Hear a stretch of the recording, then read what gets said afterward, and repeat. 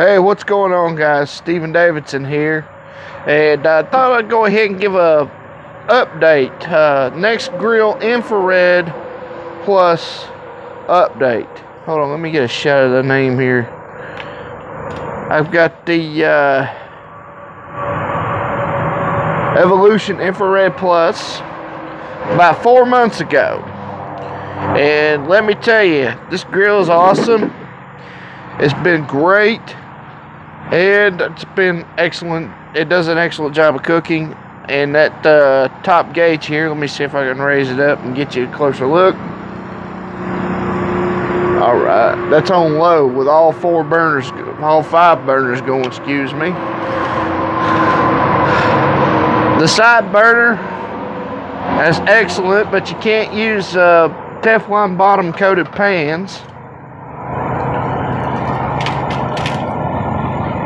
So you can't use anything that's got a lot of coating on the bottom of it, just metal only.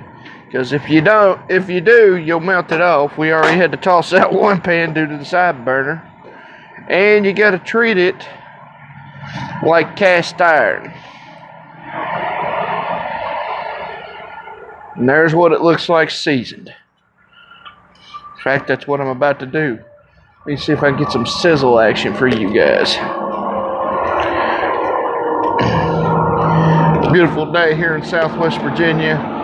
It's about 70 some odd degrees. I haven't really checked the weather yet, but if you're wondering, lard is what I season with. Any high heat cooking oil will do. Now,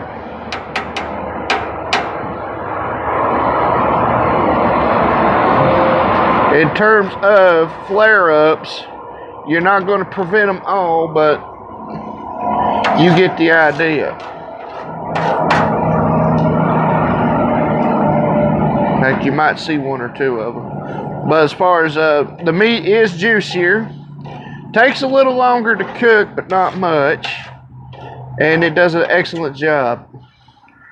I could not be happier with this grill. Totally worth the money. Totally worth the money. We've had it for about 4 months now. I've done cleaned it out 2-3 times. There we go. Let's see here.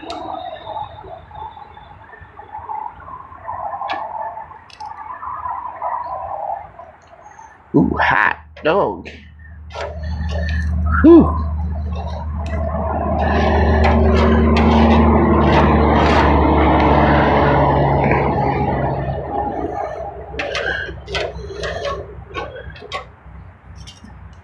Oh, tripped on the camera stand here. My neighbors are out mowing.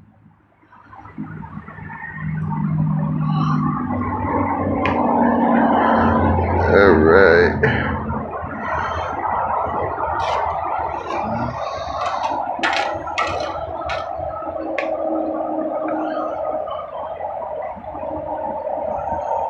But once this thing gets black and seasoned like a cast iron pan, it's truly non-stick. And it does not eliminate all the flare-ups, but most. It's just enough to notice here. All right, got me some lard on there. Whew. That's what I season my grill with, lard and oil mixture. Preferably more lard than oil. But once it quits smoking like that, she's seasoned and ready to go. I've not had any issues with flare-ups or anything like that.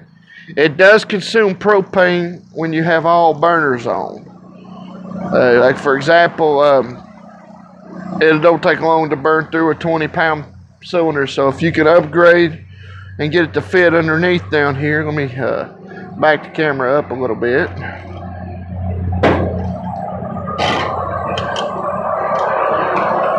I just filled that up not long ago, but yeah, if you can fill that up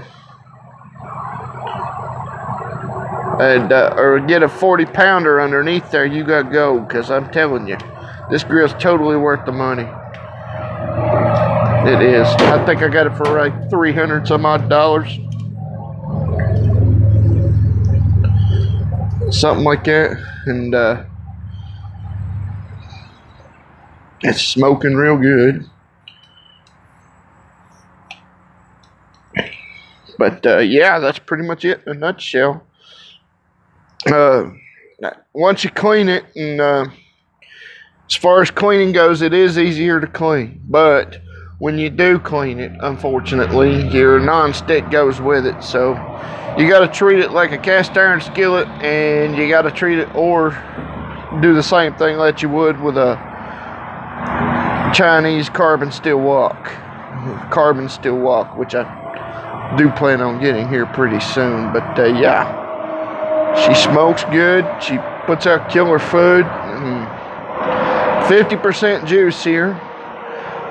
All the flare-ups are not totally gone, but with the temperature gauge in the top and you just use 1 or 2 or even 3 burners, you can pretty much dial it in to 300 to 450 degrees, no problem, and whatnot. So that's pretty much it in a nutshell. So thank you for watching. Don't forget to share, like, subscribe. Take care, and God bless.